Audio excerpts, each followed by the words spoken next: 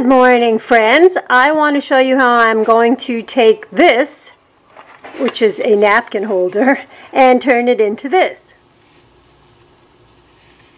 So those of you that have been with my channel for at least a year know that we got a puppy last year, and she took this down off of the table when I was doing the dishes in the kitchen. She went up on the table, threw all the napkins all over, and chewed on this napkin holder, which just gave me a good excuse to show you how to take a beat up piece like this, use some chalk paint and decoupage, and turn it into what I had just shown you before. So the first thing I'm going to do, I'm taking this Americana, the chalky finish paint. It's called Whisper, and you can see that it's just a bit off-white and almost matches this background color of the napkin identically. And I will paint the whole surface first. Now, so you know, I'm using these pouncer brushes because if something's got little, like, not that you have things with teeth marks in them, but if something's got dents in the surface, wood especially, if you've got little problems like this, rather than throw this out, and of course I cleaned this thoroughly with some alcohol first, I'm going to use two different size sponge brushes so I can get into these little spaces. But also, when you pounce the paint on, it tends to get into these little holes a little bit better. So I'm going to paint the whole surface with my chalk paint.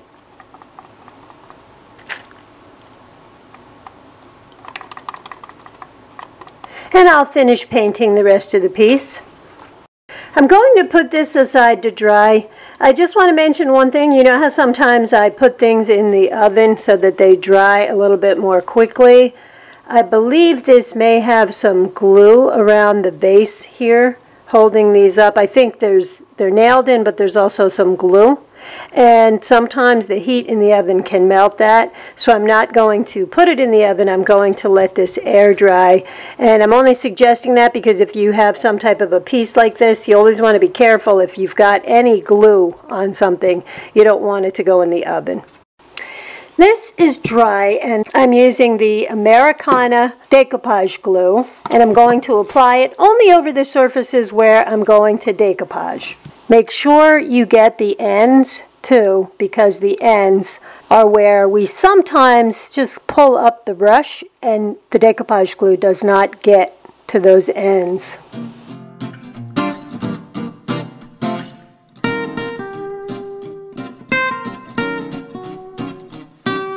I'm going to apply one coat to both sides and let this dry. And then I'll come back with my craft iron. I technically could use my regular handheld iron if I'm careful. I just happen to have a craft iron. By the way, guys, the links for everything are down below this video, including that craft iron, and it comes in very handy. And it's great for avoiding wrinkles. You see I'm going over this a few times. It's because I've got those little tooth marks in there from my girl. And I'll let this dry and I'll come right back. So the craft iron is heated up, and you want to make sure you separate your napkin. Sometimes I will get a message from someone showing me their work, and it looks like they've separated the bottom piece and not the second piece, because sometimes napkins are only 2-ply and sometimes they're 3.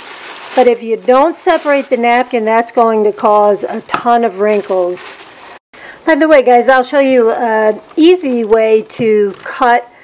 It's very hard to cut napkins with one of those slide cutters, and it's also difficult with the scissors to get a nice straight edge. So if you take, this is just a piece of MDF that I use for scrap, and I'm going to show you something else on this board. If you line up the napkin with the edge of the MDF board, or whatever you're using, you might have a tile or something, just line it up at the edge so that it's exactly straight. So once it's exactly straight along this edge, the other edge will also be straight, and then I'm going to hold it in place and take a nail file And make sure you just file down. It's a little challenging because I'm filming and I'm in a bit of an angle, but I'm trying to show you how I do this to get a nice straight line. Just go in one direction. Don't go back and forth. You can tear the napkin easily. But if you just go in one direction with the file, hold the napkin in place so it doesn't move, then you get a nice, straight, clean edge. So for right now, I just want to line up this napkin exactly where I'd like it to be. Place the parchment paper over it and use my craft iron .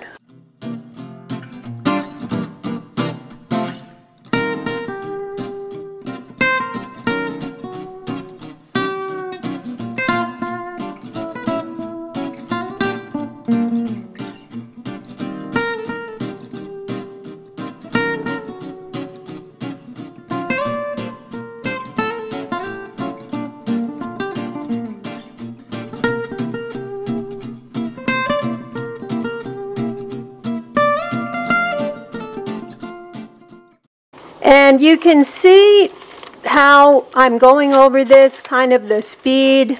You can't just kind of go like this. You want to be careful. You want to make sure you're pressing down with a pretty decent amount of pressure and get those ends.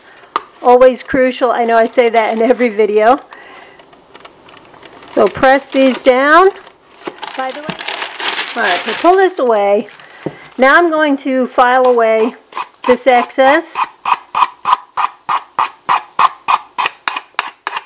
Again, with the nail file, you see that nice, beautiful, clean line. It looks like the napkin is ironed down perfectly. You see there's no wrinkles.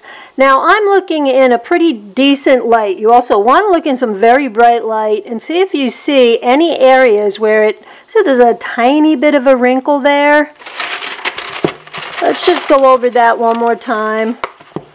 Okay, so it looks very good to me. I don't see any wrinkles, and you do need to add another coat of decoupage glue over this. Now here's where you can get into trouble. So what I'm going to do is add a coat of decoupage glue. Now you can use the napkin decoupage glue for the top part, or you can use the other decoupage glue that you've used. So sometimes people tell me that when they put this coat on, they noticed wrinkles or bubbling, and that is because there wasn't enough glue, decoupage glue, down on the original surface, or you didn't iron it down completely, or both. So you want to make sure this first layer of decoupage glue that you put down is a nice, thick, heavy coat. And if you aren't sure, just do 2 coats on your first attempt. Let it dry between each coat. Now you can see right here, it looks like there's a little bit of, I don't know what to call it, wrinkling or bubbling. Oh no. Sorry about that. There looks to be a little bit of wrinkling. That will actually calm down when this dries. And I'm going to put this aside to dry. I'll do the other side, put it aside to dry, and then I'll come back and show you the next step. While that other piece is drying, I took this MDF board and I put too light of a coat of the decoupage glue on first. Then I ironed the napkin down, and you can see that some parts took pretty well, some did not. Now if your piece looks like this, iron it again just to make sure you can get those down. But sometimes, even though it looks like it is ironed down, you may have just ironed the napkin like you ironed a shirt, which would take the wrinkles out, but it won't fix the problem.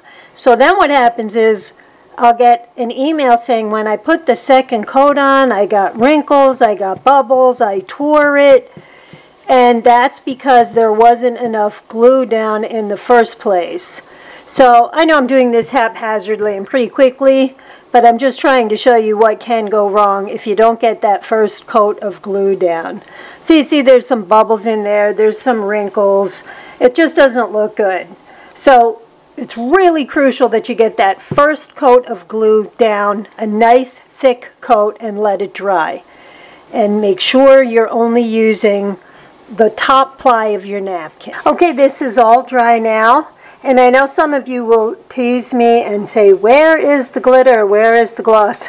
On this one, Oops, there's a piece of glitter on there accidentally. I'm going to put a matte varnish on there, and I'll be using the DecoArt matte varnish, and I will put that over the whole piece. So I'm going to cover the sections that I decoupaged and even the areas that I did not, just to protect this. I'll only need one coat of this, but let me get this top coat on here.